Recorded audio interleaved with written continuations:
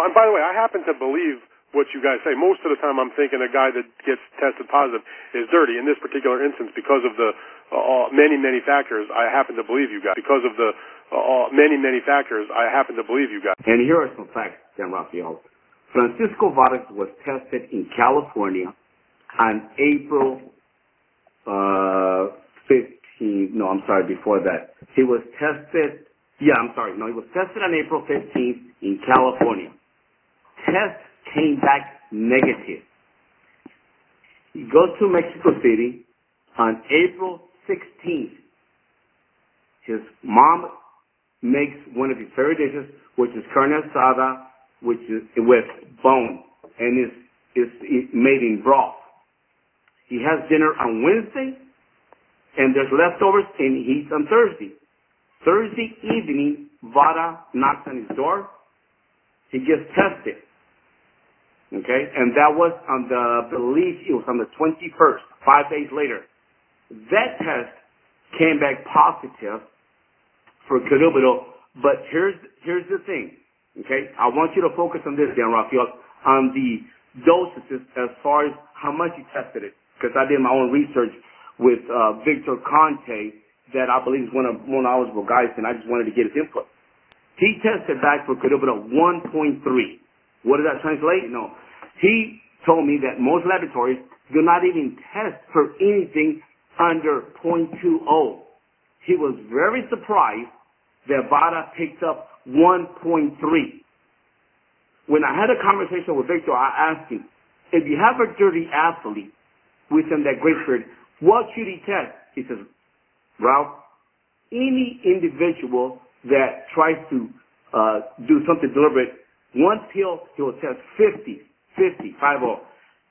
So he replied, and he said that basically the doses that Francisco showed, it had to be some contaminated food, which was the meat. Since then, Dan Rafael, Francisco was tested in Mexico 3 times right after that. All 3 tests had came back negative for Clenbuterol. Since then, he has been tested in California 2 more times, okay? And those tests, we're still waiting for the results because he was tested Sunday morning and Monday afternoon. But rest assured, if he was dirty and doing something deliberate, not only would the doses would have been much higher, but he would have tested positive on the first test when he was in California, which was the 15th. Also, something that Francisco mentioned, and I was in the same boat as he was, I used to hear these stories. Never believed it. Never. But like Francisco said, you don't believe it till it happens to you. And believe me when I tell you, these are facts. I'm glad that it happened because I believe this is not only going to help Francisco, but it's going to help a lot of athletes that are clean. And hopefully the technology will be there where they can be able to distinguish when somebody does something deliberate. So Ralph, my part of the question I had for him, I'm not sure if there was an answer there, was just, and by the way, I happen to believe what you guys say. Most of the time I'm thinking a guy that gets tested positive is dirty. In this particular instance, because of the many, many factors, I happen to believe you guys. If you want to have some performance-enhancing effects, you should need a considerable amount. So the limit for the laboratories to work with is 2,000 picograms. And probably to have a good effect, you have to have 9,000 picograms per ml of urine. The issue is, should we not establish a limit until you have to report it positive? So if you are below that limit, you should declare a sample not positive. And that is the big discussion now, especially in legal sense. 1 molecule is already enough to be positive. Do you tend to believe Canelo's story? Or what's being put out by Golden Boy? I do. And part of the reason is because the director of the Water Accredited Lab in Salt Lake City came out and said that, these were trace amounts. And you have to understand that you have trace, and trace is considered parts per million. Then you have ultra trace concentrations, which would be in the parts per billion and parts per trillion.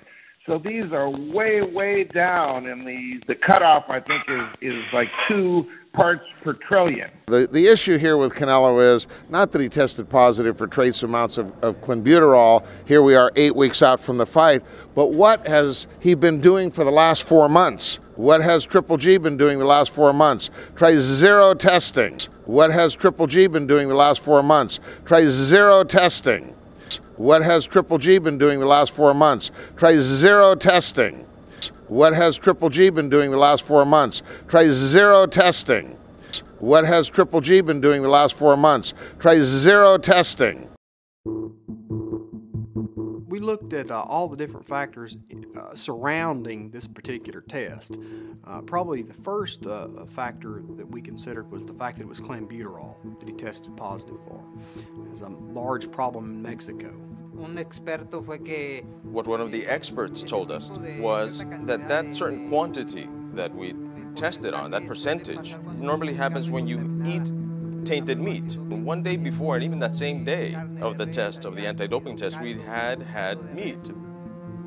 Though the practice has been prohibited for years, some Mexican cattle ranchers still use Clenbuterol to increase the size of livestock.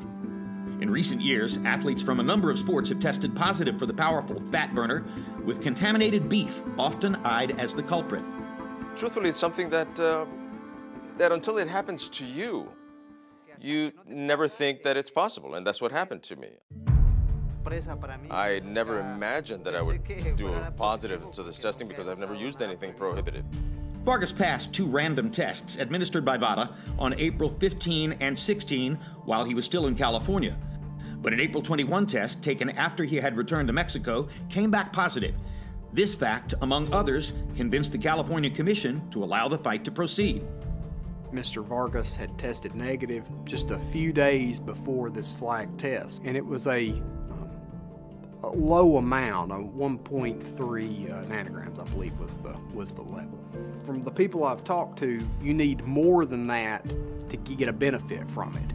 So the low amount, the fact that Mexico has a problem well documented with Clenbuterol, all these factors went into the decision. Plus we're 6 weeks out. We had time to verify and ensure the opponent, the public, everybody, this is going to be a fair fight.